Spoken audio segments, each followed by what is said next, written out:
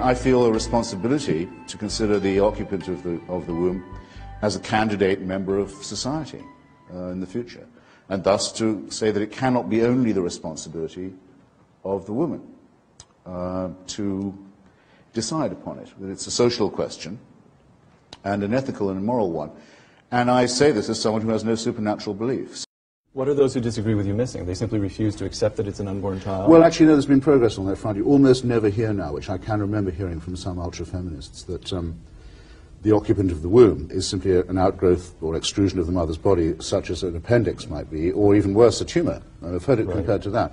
That, I notice, they don't say anymore. There's a good deal more reflection on that point. One of the most fascinating people in the entire abortion debate is my friend and colleague Nat Hentoff, who is a writer and a civil libertarian, generally supports the right of women, always supports the right to choose, for example, the right to choose to read or write pornography. He's an atheist. He doesn't believe in God, doesn't believe in the soul of a fetus, and yet he does not support a woman's right to choose abortion. Once the sperm and the egg meet, and they find a sort of nesting place in the uterus, you now have a developing human being. It's not a kangaroo, it's not a giraffe, it's a human being. And that development in the womb until the person comes out is a continuing process. Therefore, if you kill it at any stage, first 3 weeks, first 3 months, you're killing a developing human being. There are conflicting values.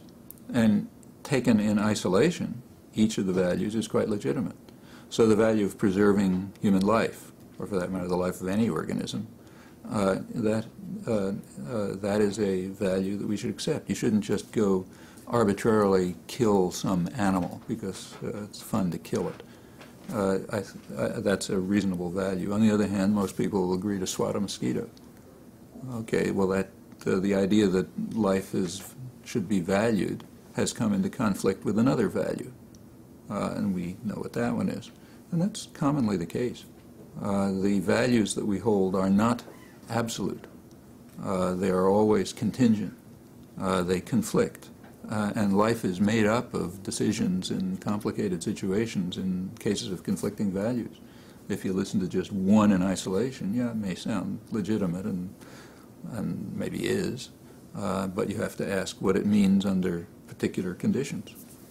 So choice is legitimate, preserving life is legitimate. The Roman Catholic Church, because many churches claim to be Catholic, the Roman Catholic Church takes the view that there can be no trifling with the life of the unborn, and that the concept unborn child is not a propaganda concept, but a meaningful one, a real one, a true one, and that deserves protection and tenderness. As it happens, I agree with this view for materialist reasons. It seems to me obvious from the discoveries of biology and embryology that the concept unborn child is a real one. It's not just a dialectical.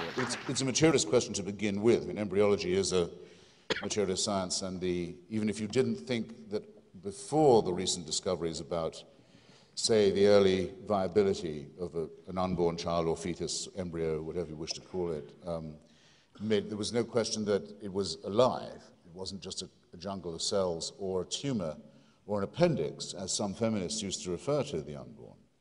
In my memory, it was said it was simply a growth on and of the woman's body, not a separate thing, not a living thing. Not the early feminists. The question would resolve itself to me like this: it's obviously alive. There's an element of casuistry in asking, well, what kind of alive is it? I mean, if it's a life, it must be a human one. It can't be a non-human or inhuman one.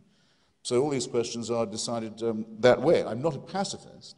I don't think that there are no circumstances in which a human life can be taken, or the balance of one life doesn't have to be measured by all kinds of means against another. But I think that it's extraordinarily objectionable to exclude the occupant of the womb from this as if they weren't candidate members of the human race.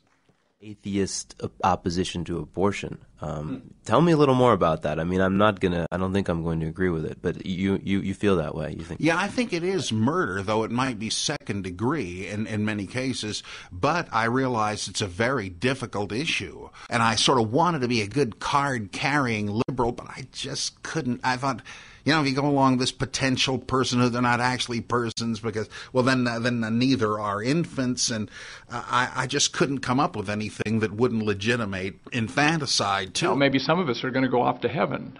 I happen to think that's not true. I have called this, in my own writings, a future of value.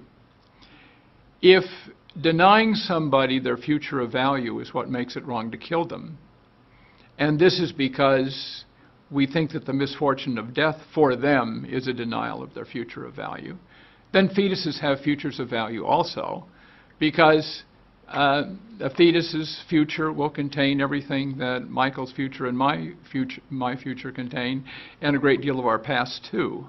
So fetuses have futures like ours, and since being denied one's future is what makes it wrong to kill us, then abortion is wrong.